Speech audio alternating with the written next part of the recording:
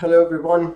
Today I'd like to maybe try to explain one of the anomalous observations where I tried to double a number and a weird thing happened as part of a discussion of different variable types and connect it to arithmetic functions. So how different variable types react to different arithmetic operations. So I'm going to start my this particular thing by writing a program called arithmetics.python. So in here, what I want to do is first, use this to get a few numbers. A equals to 10, B equals to 20, X equals to 3.8, Y equals to negative 4.2. And here, of course, I can just say print the entire sequence of A, B, X, Y. Let's stop, execute this.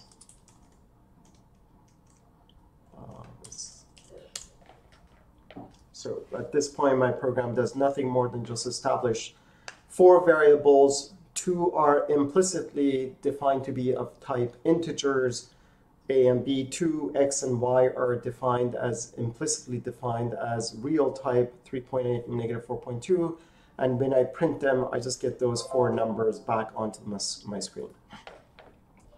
So there are a variety of things you can do at this point. You can say A times B.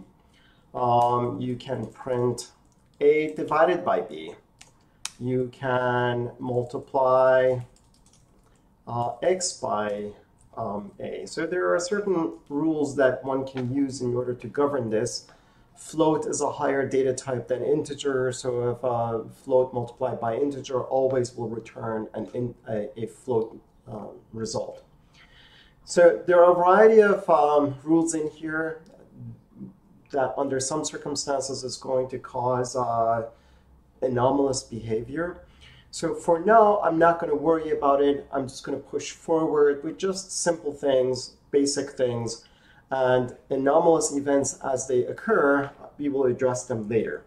So I'm going to stop here. I'm going to run them just to see if they are all operating as expected. So A times B is 10 times 20 is 200, and it's an integer multiplied by integer. It gives me an integer, therefore I have an integer output.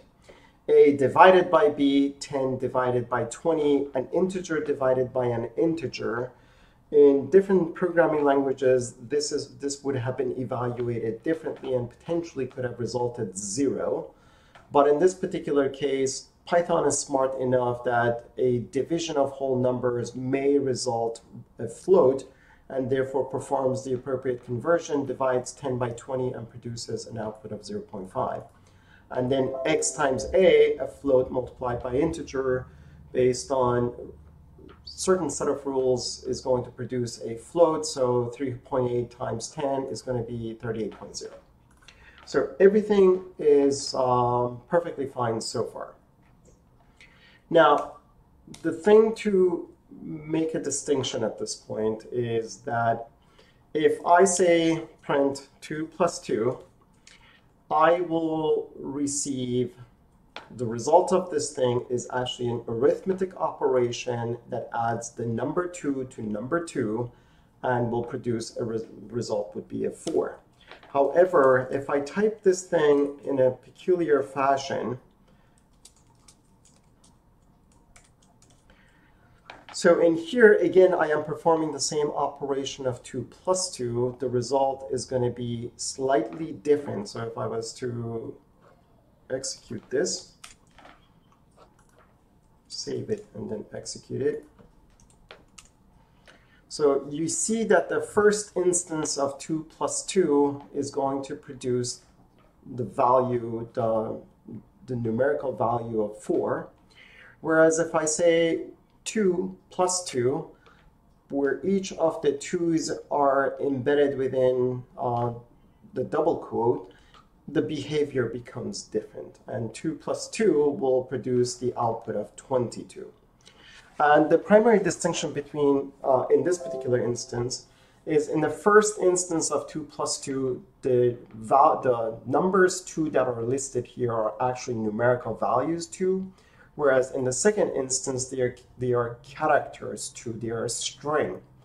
And therefore, when you're performing when you're performing addition using numbers as your operands, then your interpreter, and this is basically true in many modern languages, your operand is smart. Your programming language is smart enough to know you want to perform arithmetic operation, which will be 2 plus 2, provide the answer of 4. However, when you're working with strings or characters, then characters, when they are performed, when you perform an addition operator on strings or characters, the interpretation there would be concatenation of the two. So therefore, when you're performing 2 plus 2 in a second instance, right here, when you're performing the addition is not a numerical arithmetic operation. It's more of a string operation that concatenates 2 and 2 and produces that produces 2. Sorry, 22. So in a similar fashion, if you were to say 2 times 2, let me space separate them so they are easy to read.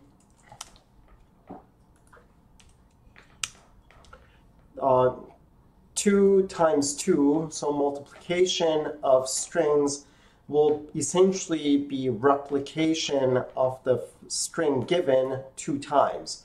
So, for example, if I had to make this a little bit more easier to comprehend, so if I was to do this, you can see 234 has been replicated twice. If I was to make this to be 4, the same thing. 234 would have been replicated 4 times. So this is a quick way, this is useful a variety of times when you're performing operation on string data types to perform useful features, useful functions. Now, this is the basis of the anomaly that we observed last time. So this is one piece of information to hang on to. Now, I am going to continue this process. So let's say C equals, I'm going to give something from the user.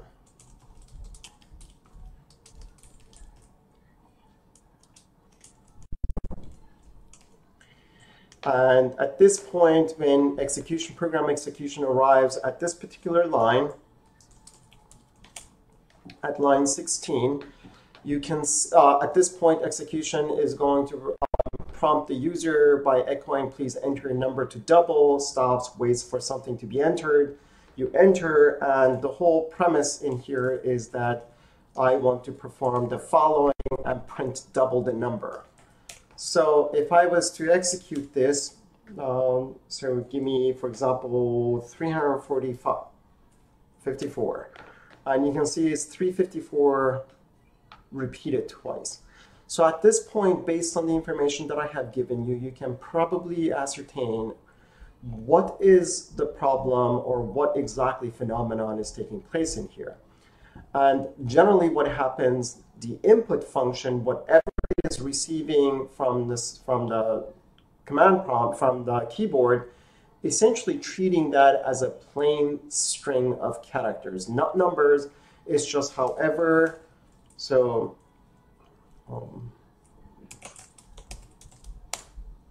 it's just whatever type in is going to take that and it's going to stick that into C, and then C is going to be a string, and it's just going to be duplicated because I'm just multiplying it by 2.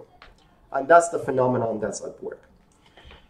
So I hope that clarifies that anomalous behavior that we observed last time. So now the question is, if I want to actually perform this function, if I want the user to actually give me a number and I double it, what do I do? So you have some choices, although with these tool sets that I'm showing you, you don't have the most flexible approach, but you have something you can do. So for example, let's start over. Let me say C. Incidentally, if you needed to comment anything out in Python is a hashtag, #, however, whatever you call this, those would be commented out. Here, I'm going to say C equals to 23. I'm going to print C. This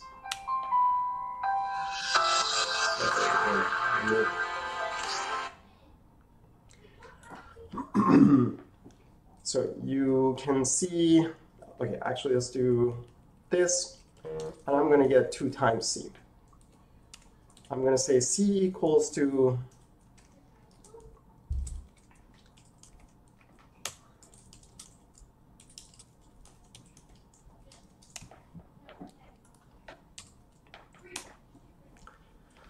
in the first instance, because the number was defined as a numerical value, therefore 23 and 23 multiplied by 2 should produce 23 and 46 as they did here. And in the second instance of definition of C, C is defined as a string, and therefore C and double C would produce 23 and 23, 23. Now, the question is, at this point, can I receive a character string like this and convert it to a numerical entity, which then I can perform arithmetic operations? Or vice versa, can I somehow take a number and take this number and convert it to a string, which then I can perform string manipulation on it? Okay, so basically, let me recap again to get myself get back into the game here. So let me see, what was I doing? Okay, so in these two instances, in one case, C is 23, numerical value, integer, and then the other one is a string that contains the characters 2 and 3.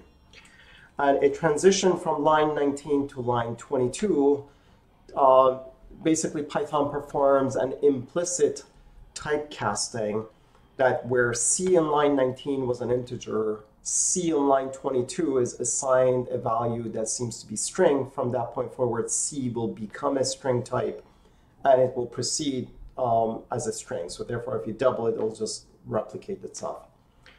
So this part is something called that's implicit typecasting and conversion of types. But what I want to do an explicit one. I want, as a programmer, I want to force my program to be something. So at that case, I can take, and you can do this at various stages of programming. So here, I can take the string 23 and force it to become an integer by invoking a command called int. You can do this with int, with all the primitive types, int, float, and complex. We haven't looked at complex at this point, but you can convert this number, the string that contains 23. If you want, you can convert it to an integer, or you can convert it to a float. So if you were to now rerun the same program that before numerical value of 23 was converted as a numerical value, then when I printed double it was 46.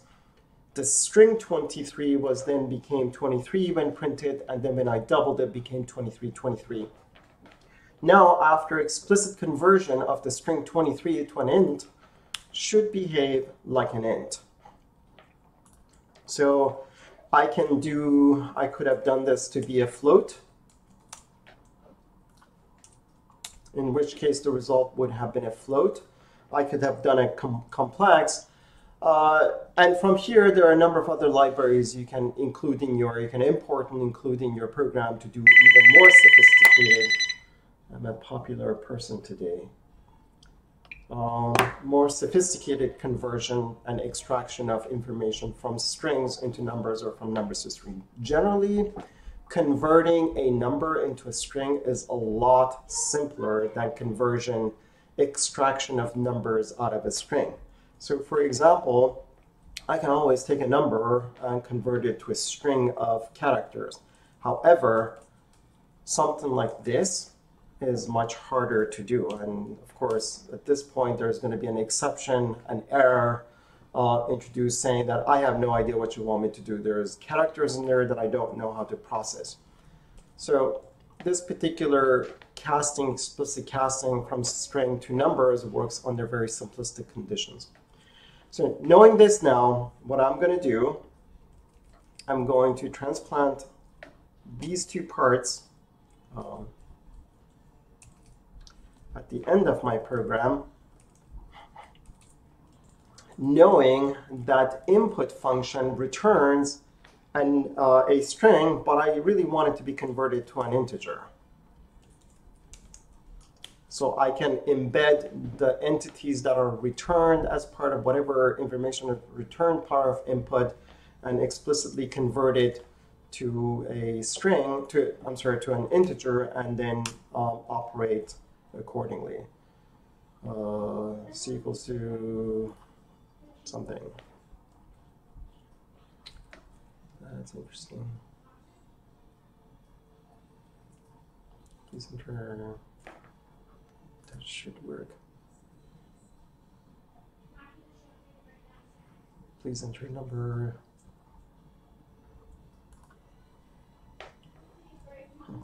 Okay, so I don't particularly see the error there.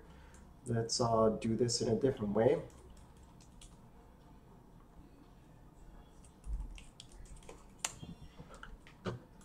Let me see if this works on its own. Oh, I see. So you may notice that things are not working, I think only because this other extra space here. Let me give it a try. Yes. So that was the problem. So as I mentioned before, you know, accidental indentation of things can be very problematic in Python. Be aware of it. But once those kinds of issues are usually identified easier within an IDE programming environment. So at this point, where before just a string that was the number that was entered would have been replicated, in this particular case, I can give it a number 345, and it will be doubled. So I can perform this conversion. The thing is that ahead of time, the type of number that you want to receive needs to be known, whether it's an integer or float. If you do not know it, then of course float is more inclusive. With float, you can give integers or floating point numbers and everything will work. So this is basically the general concept of text, very simple text strings, and arithmetic functions. And the point is that arithmetic functions, addition, subtraction, multiplication, they work as expected with numerical values.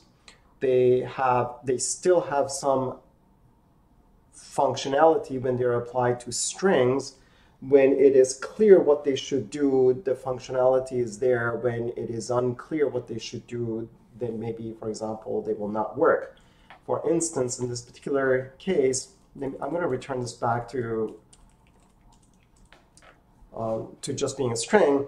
Here, multiplication makes sense. And let me also do this. So C plus C makes sense. All it is concatenation. Therefore, multiplication makes sense. Multiplication is nothing more than repeated addition. However, it will not make sense to divide a text by 2. And when you do this, you will get some sort of a error saying that I don't know how to divide this string by 2. So not all operators work for all data types, so you need to be aware of it. And so you can use the input function by explicitly forcing it to be a number. You can actually convert your input values to numbers and proceed forward. Now, what I want to do next time is I want to look at strings explicitly and work with strings, which basically by its very nature is going to force me to go to for loops and if statements. That's fine. So if this is going to be the last time we're going to look at numbers, or at least the arithmetic operations, let me just say a few things here. I will go up here as part of my exercise, what other operations there are. So there is, for example, x, let's say a to the power of 2. This is a useful operation to perform. So to this asterisk, asterisk, 2 asterisks repeated in a row is to the power of. So a to the power of 2, 10 to the power of 2 will produce 100. And there is modulus. There are a variety of other things that one could, I don't think, I'm just going to stop at this point. I think these are some of the basic arithmetic operations that would be useful. You can always extend mathematical functions by performing, for example, absolute value. You can perform rounding of numbers to a certain decimal place. So a number of other ones. I'm going to use those. I'm going to introduce those as needed, but at this point I'm going to stop with just basic these. So next time I'm going to start with strings and discuss some of the features, how you would traverse strings, how you would extract portion of it, how you would just look at character by character at a time to examine to see what it is. So thank you, and I'll talk to you soon.